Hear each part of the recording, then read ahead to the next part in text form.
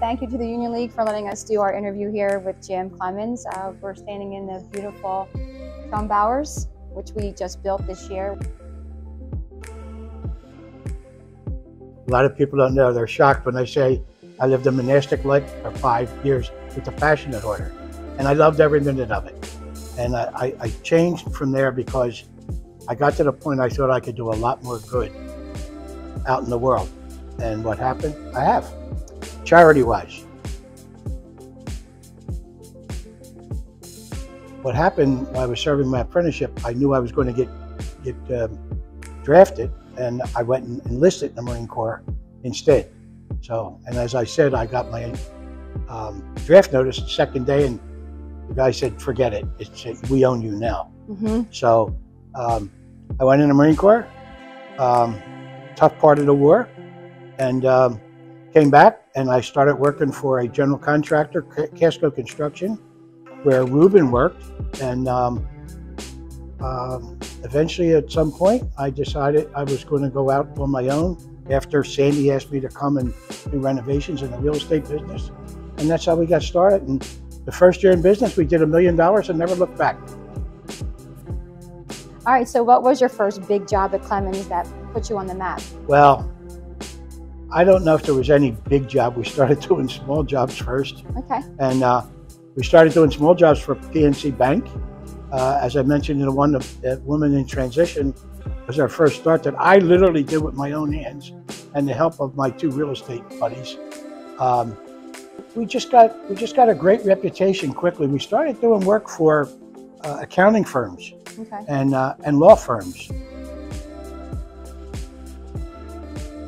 Yeah, we're upfront and honest, and I like to say people like me. Yeah, you're definitely a likable guy. I just think you're very real. But the job that scared us the most, there's no doubt, and we had shirts made up. We survived the Drake. The Drake was That was my next question. Was that the most challenging project? One of the most challenging. Okay, and what happened there? Well, it just was an old building. Okay. And everything we touched went bad. I think the job finally came out all right. It's a beautiful building. It's a beautiful building, and so we were lucky. We got through that one.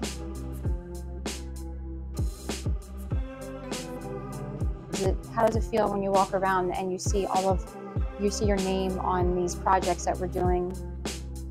You know, it's funny. I am a trustee on the International Carpenters Union with Doug McCarran, the president of Carpenters Union, which represents 600,000 carpenters. And I've been a trustee on that. We have a $100 million training fund, and we have a 1 million square foot training center in Vegas, state of the art. And McCarran came here and said, Jim, are you getting royalties? He said, everywhere I look, there's a Clemens banner hanging down the wall. Yeah. So again, that's part of what really makes me very proud. It's just fun to see it all and see how the company's grown. And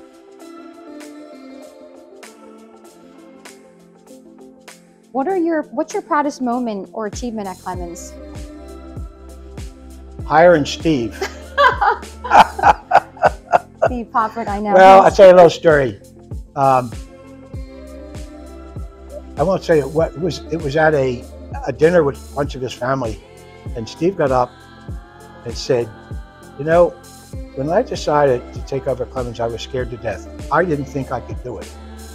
And he said he kind of trained himself, and look what he's done. Look what he's created. Yeah. Look at Steve and his team, and what they've done is probably the proudest thing that I have as a legacy, to know that it all came from the start of a humble beginning.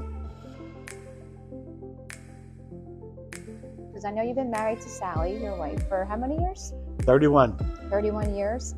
And so on the other side of retirement, what is your perfect day?